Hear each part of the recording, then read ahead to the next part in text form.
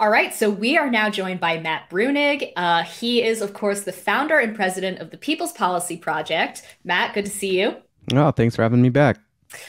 You had written a pretty interesting article for People's Policy Project about kind of how the policy sausage gets made in DC and the ways in which it is, in fact, super dysfunctional. And this all kind of goes back to last year. You were very openly critical of certain aspects of the child care plan that Democrats were trying to include in Build Back Better. Specifically, I remember you pointed out that the way that the child care subsidies were structured would sort of inadvertently end up raising costs for certain families right above the kind of threshold cutoff. And obviously, Build Back Better is in limbo, if not completely dead. So, we don't have to get too into the weeds of the policy specifics at this point, but maybe just start by talking about the reaction from Capitol Hill and the policy world to some of these criticisms, because there was quite a lot of blowback, which is interesting because, we love the People's Policy Project, but I didn't know that it was such a hot topic in Congress. So tell us about what happened. Yeah, I mean there was a tremendous reaction on the Hill and Politico and a lot of publications. The Center for American Progress put out a whole tweet thread, probably, I don't know, 15, 20 tweets talking about it, in which they had screenshotted the headline of my article and then sort of crossed out parts of it, and it was very, very elaborate. Which, as you point out, is very funny, right? I mean, Center for American Progress has a budget of I think over 40 million a year, and our budget is a little over $100,000 a year. Republicans were passing it around. I mean, it was just lighting up the Hill, going through emails and stuff. And I guess they thought, oh man, this is a real problem for us. This is a talking point people are going to be able to seize upon. And they started coming after me. I would say the most interesting instance of this was in Politico, which ran a piece that was basically just there to kind of slam me. I mean, they did talk to me for comment and stuff like that, but they, you know how these things are done. Someone must have pitched a piece to the author, and they lined up quotes from everyone. Senator Patty Murray had a quote against me, and unnamed Democratic aides, and think tankers at CAP and the National Women's Law Center, and everyone who was kind of behind it. Sort of did all these. Put out all these quotes saying that I was off base. But it was very weird, what was happening, because, of course, I'm reading all this material. Okay, let's see what you have to say. And it was all very non-specific. I raised a very, very specific point, not a vague kind of ideological point about the cutoff. It was a technical point. So what is your technical objection? And none of it really contained a technical response. So.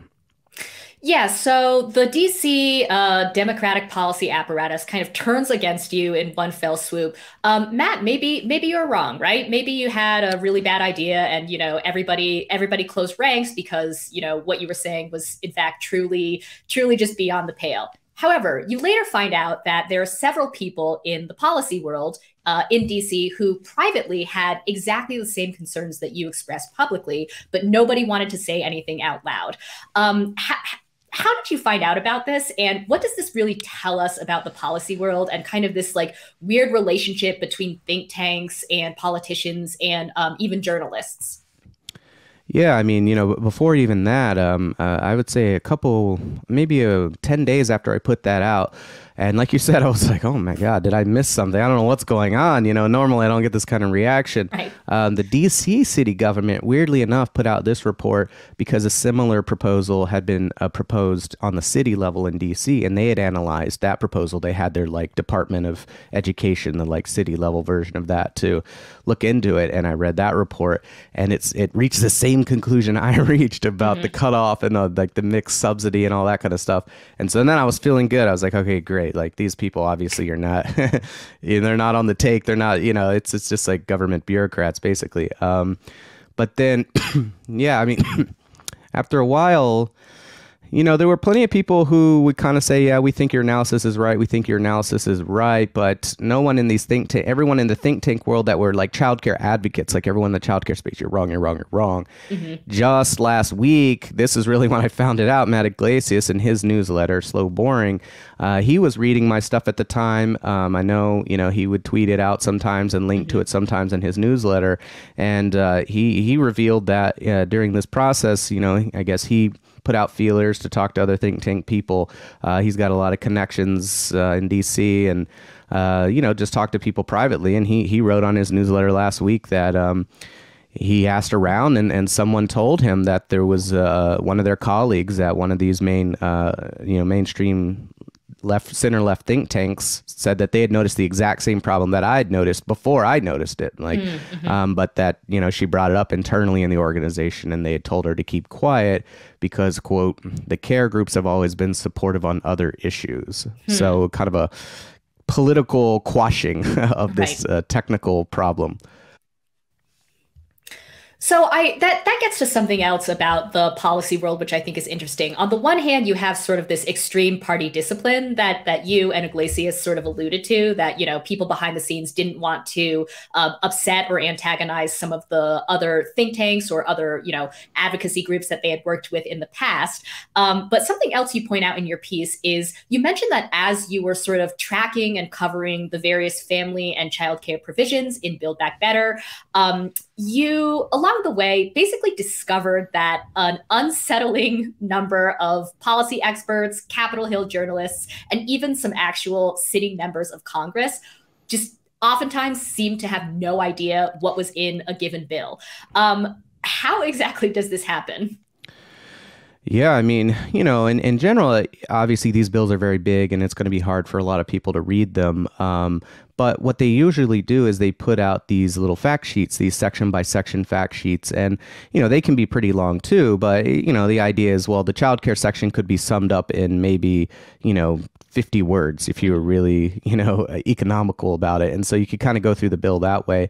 And, that fact sheet was wrong. It was wrong in a number of ways, actually. I remember, and I didn't bring this up in my piece, but I remember at one point I was reading the New York Times coverage of the bill, and they had some numbers in there that I was just like, that is not right. Am I crazy? And I went and reread the section.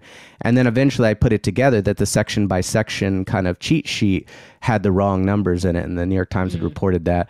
I actually tried to get them to correct that and they never did. It's still incorrect on the website now. But yeah, so if that section by section fact sheet doesn't get updated, people don't know. And so what had happened was the pre-K part of the bill, which, was often reported as like universal pre-K. The government's going to provide universal pre-K. Right. It wasn't that at all. What it was the federal government was promising to cover 100% of the costs of any state that wanted to do universal pre-K for 3 years. And then from there, it would be a little bit less, and then it would drop to zero.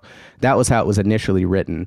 And then they swapped that out for saying we'll cover 100% of the first 3 years. We'll only cover $18 billion of costs for the first 3 years for the whole country. So that's like $6 billion a year. I mean, it's basically nothing. They didn't update the fact sheet. And so the only way you could know about it is if you were reading the legislative text every time it was updated. And I was doing that for a few of the sections, not all the sections. It would be impossible to cover that many sections, but that was one I was reading. And so I noticed that I was the first person to report on it. And that's a big development. I mean, basically that provision was essentially eliminated for the first 3 years. But they were carrying on as if it wasn't. And I mean, as far as I know, very few people knew, except for probably that kind of internal group that was working on the bill, Yeah, so maybe just as kind of like a broad question, how do you think the policymaking world, obviously, again, not just the lawmakers themselves, but also their staffers, think tank personnel, and, as I mentioned before, Capitol Hill journalists, how did this kind of policy apparatus become so insular and dysfunctional? And maybe lastly, like, how do you think we can fix it? Obviously, independent think tanks like your own is maybe one solution, but what else? Yeah, I mean, it's a good question. In the 80s, they defunded a lot of the congressional funding, like the funding for congressional staff. And that seemed to really launch a lot of dependence on outside experts whether that's lobbyists for, commercial interests, and then you get these kind of philanthropic projects where people who have a lot of money want to influence politics, realize, hey, if I just build out an organization that does a lot of this work that Congress used to do internally, now I'm kind of in the driver's seat. I can kind of push the agenda a little bit. And so, these things become kind of hobby projects, especially lately, of just ultra high net worth individuals. Some companies donate, unions donate as well, but not as much. It's really dominated by very rich people for whom this really is just kind of a hobby, and companies who are trying to shade influence here and there. And so Congress runs on those entities. They produce the information and knowledge and policy ideas that go through Congress. I mean, the whole child care proposal came out of the Center for American Progress in 2010. You can put your finger on where it started, and it just kind of moved from there. And yeah, I mean, that would be kind of all well and good. I mean, it's never all well and good, but at least in theory, we have this kind of group of think tanks, this sector of think tanks, and they all kind of fight back and forth. And I've got a child care proposal, and you've got a child care proposal, and we argue about it, and maybe something emerges out of the end. And that's just not what happens at all, right? A few kind of power players at the top of some of these significant organizations, I mean, they kind of decide on what the consensus is going to be for how we're going to move forward, and then everyone falls in line. And you don't get to hear any criticisms of the proposals. The funders don't want a whole lot of battles internally. They don't, that's not really good business for them to be fighting with one another. They want to just come together. The employees, the people who work in the think tanks, they're trying to work in other think tanks, or they might be trying to work for campaigns, or maybe on the Hill. The whole ecosystem, right? As a labor market, it's not in your best interest to attack people. I mean, I experienced that personally. What happens when you do that? That's why I have my own personal think tank at this point. So, you see how it kind of all lines up to just sort of say, well, let's get behind this and let's not say anything. And by the way, if we don't say anything, it kind of no one's going to say anything. Right. The journalists don't know. Right. And, so. Yeah.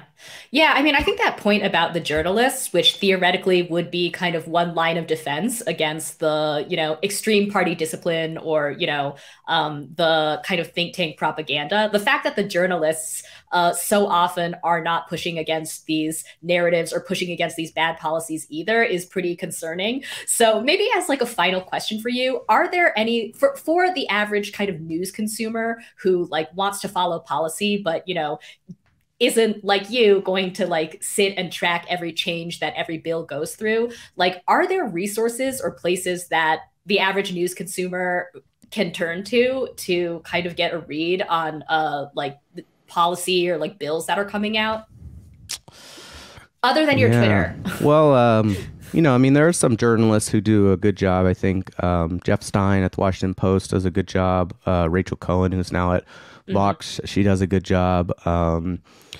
There are a handful of other ones. I'm trying to think of them now, but those are people who, if they write something, I mean, they have enough skepticism to know, to not take something seriously.